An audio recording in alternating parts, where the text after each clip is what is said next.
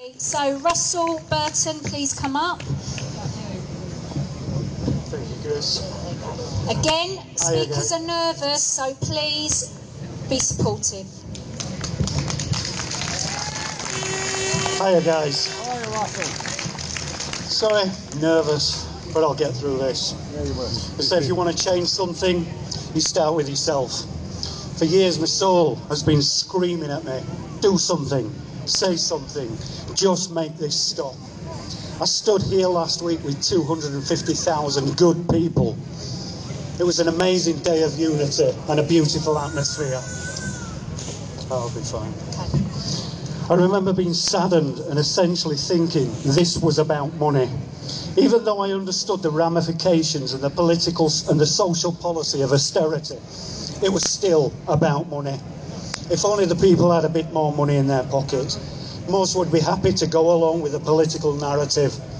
I remember thinking, what a different day Westminster would look today if those 250,000 were here right now, supporting the campaign to end the rape and the sexual brutality of children. Today I stand, and I stand with honour, and I stand with pride, but my heart is broken. We stand battered, we stand bruised. We've had the kitchen sink thrown at us online, but we stand. We've cried 1,000 tears, we've opened 1,000,000 minds. This is it, people, the line is in the sand. Defend this, we wake 1,000,000 more minds. Defend this, we earn the right to our freedoms. The world is watching, and we're watching you, Westminster. Yeah. 25 years I've been on the campaign trail of injustice, corruption and child abuse and many other causes. In that time, the one contributing factor comes up: control. Some of you may know I made a film last year called Savile and the Ninth Circle. I wanted to try and portray a behind-the-scenes look at institutional pedophilia. It seems since the cradle of civilization, child abuse has been on the map. It's been a system of control by the most powerful of powerful. From the pharaohs to the royals to the Bushes, the Clintons, the Blairs, and you, Mr. Cameron. I believe paedophilia is a trickle-down effect into society from a control system stemming over thousands of years, enforced by bodies such as the Secret Service, MI5, MI6, Tavistock, and many more, using techniques as applied pressure programming. Let me draw you a picture of applied pressure programming, and I'll try to quantize that into you in a week. You're in a cell, the door opens, a torturer walks in. The best you can hope for is death. The next day, he walks in and tortures you again. And on the third day, he repeats the process. On the fourth day, the door opens, the torturer walks in. But something's different this time. This time, he rapes and brutalises you sexually. The fifth, the sixth day, it's back to the horrifying torture. The seventh, more rape, more sexual brutality. 5 days of torture, 2 days of rape. Continue with this process and the trauma will force the human mind into its prime directive: survival. It's not long before the knock comes at the door and you pray to God, please, please do not be the torturer. Welcome to your new psychopathic shillophile. Welcome to your new minister. Welcome to your new TV star, pop star, sports star.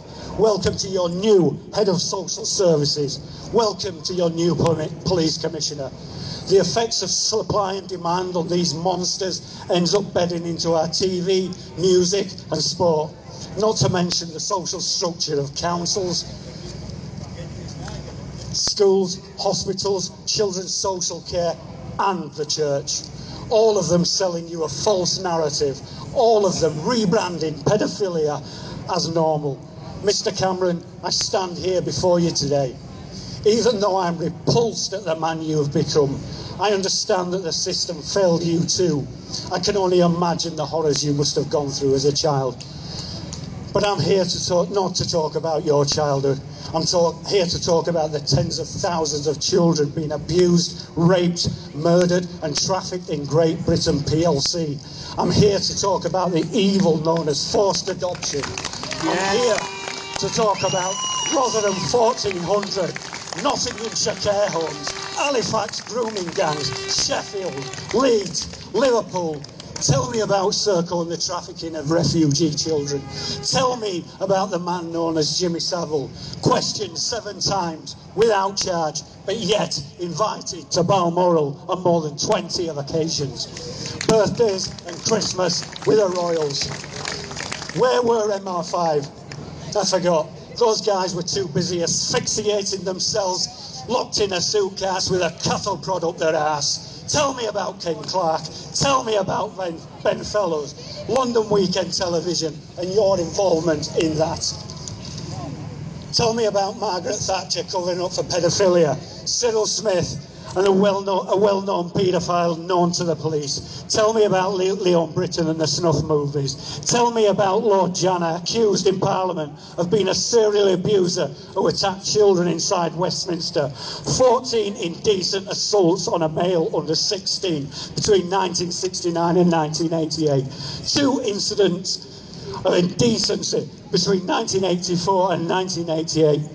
4 accounts of buggery of a male between 16 years of age in 1972 and 1988. Tell me about Edward Heath, the child killer and serial paedophile.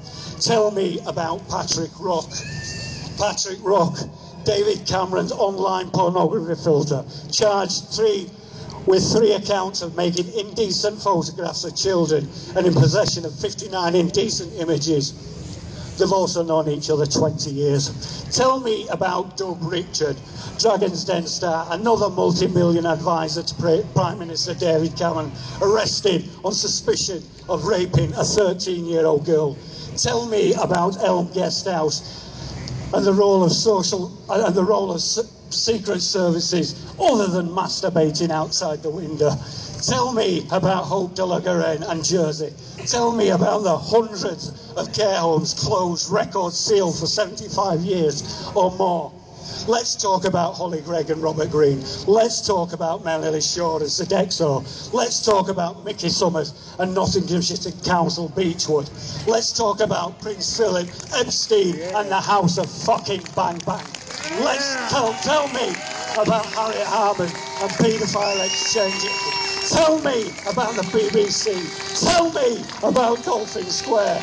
Tell me about David Blair. You may know him as Miranda.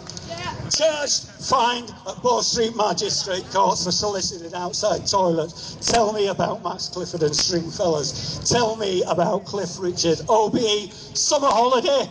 More like I'm leaving on a jet plane. I don't know when I'll be back again. Let's talk about Rolf Ellis. Let's talk about Savile OBE. Let's talk about Stuart Hall OBE. Mr. Cameron, let's talk. In the words of Johnny Rotten, have you ever felt cheated? Thank you. Yeah! Please get that one on YouTube as well. I'm cutting the stream, so I'm thinking well done, Russell.